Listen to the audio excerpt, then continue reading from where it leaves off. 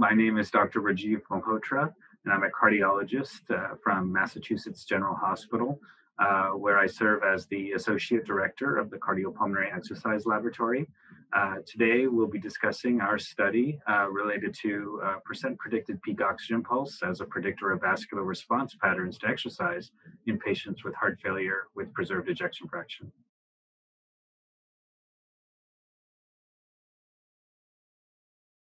The background of the study is really to identify non-invasive exercise measures in heart failure that can give insight into the hemodynamic responses of patients with heart failure. So we focused on over 150 patients with heart failure with preserved ejection fraction. So their LV ejection fraction was more than 50%, but they had a hemodynamic evidence of HFpEF, meaning their resting wedge pressure was either greater than 15 millimeters of mercury, or during exercise, their wedge increased relative to their cardiac output by more than 2 millimeters of mercury per liter per minute. So this is a standard hemodynamic definition of HFpEF. And what we were trying to do in this study is as we know, as cardiologists know, is we're trying to gain insight into the severity of the disease of patients with heart failure, and also if there are any non-invasive measures during a cardiopulmonary exercise test that can give insights into what's going on hemodynamically in patients with heart failure with preserved ejection fraction. We're very fortunate at our institution to be able to perform cardiopulmonary exercise testing in the context of invasive hemodynamic assessment.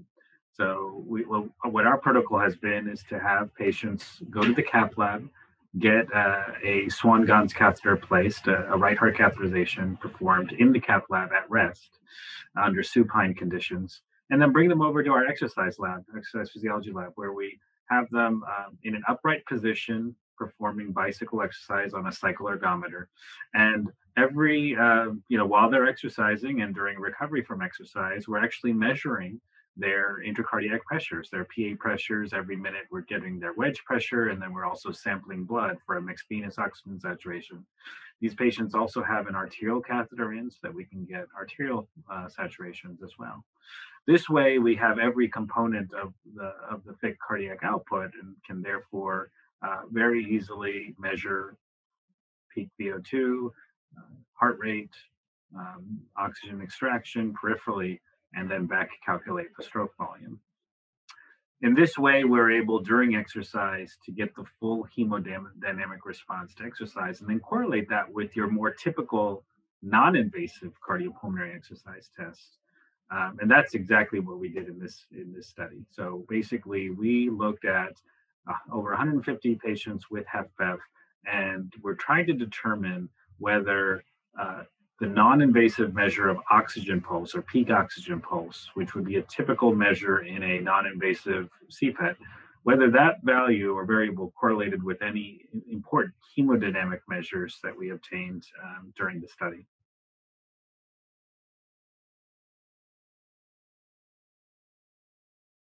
What we found was very interesting. So, when we think about it, so peak oxygen consumption or peak VO2 is a very important predictor of long-term outcomes and of disease severity in patients with HFpEF. And that is usually broken down into two components, heart rate and peak oxygen pulse. And so what we focused on was the peak oxygen pulse component of oxygen consumption. And what we found is that there's a strong association of peak oxygen pulse with hemodynamic responses to exercise. At the very basics, those patients who were in the highest tertile of peak oxygen pulse, of course, had higher augmentation in their cardiac output and higher overall peak VO2s. But when we dove deeper into the hemodynamic responses to exercise, what we found is that the peak oxygen pulse correlated strongly with what the systemic vascular resistance was doing. And so, the systemic vascular resistance typically during exercise should go down. As we exercise, we need to augment our cardiac output. We need to augment our blood flow. And in order to accommodate that increased blood flow without having extraordinarily high systemic blood pressures, the systemic vascular resistance, the systemic vasculature needs to vasodilate, and the systemic vascular resistance needs to go down.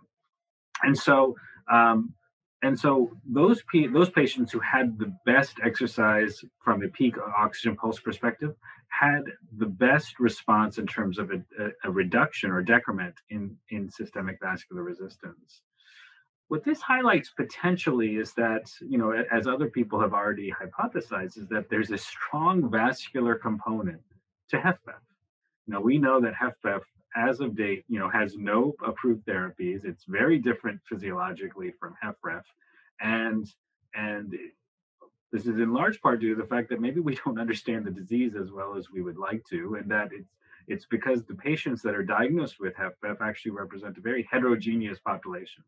And what we're finding is that within HFpEF, there are subsets of patients who have an inappropriate vascular response to exercise, meaning that they're not getting the appropriate reduction in systemic vascular resistance. They're not getting the appropriate vasodilatory response to exercise that other HFpEF patients or normal individuals would have.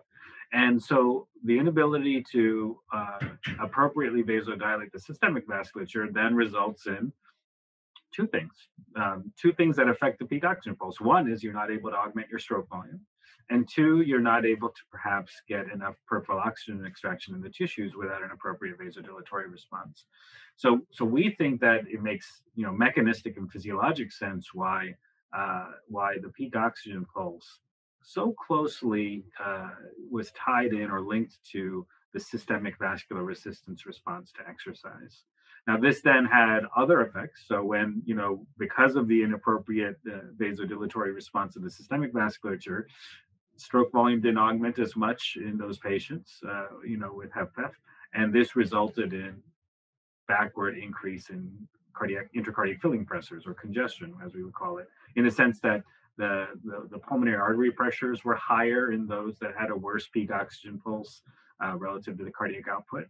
And so what we can really conclude finally from this, what we can say from this study is that we really think that there's an important key feature of the vasculature in driving the exercise response patterns in heart failure.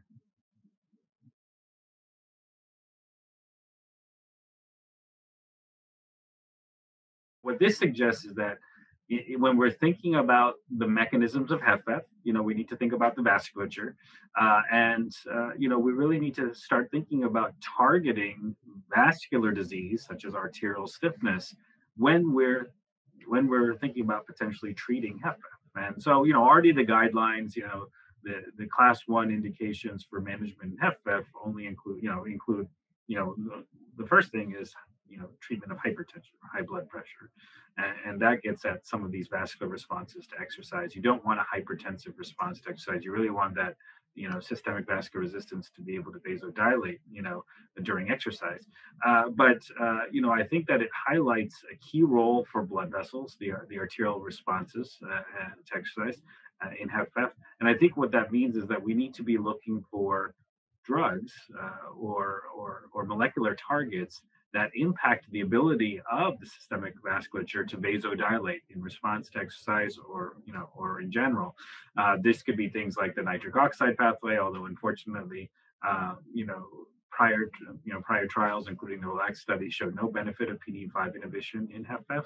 But maybe we need to take a closer look at the role of PDE5 inhibitors in HFpEF. And the reason why I'll say that is that not everyone that's diagnosed with HFpEF has an abnormal systemic vascular response. It's a subset. And so maybe it's that subset of patients that will benefit the most from maybe nitric oxide generating therapy, like such as PDE5 inhibitors. So that's where I see the field really heading, is really, finding the subset of patients with the inappropriate vascular response and then targeting those with potential vascular beneficial therapies.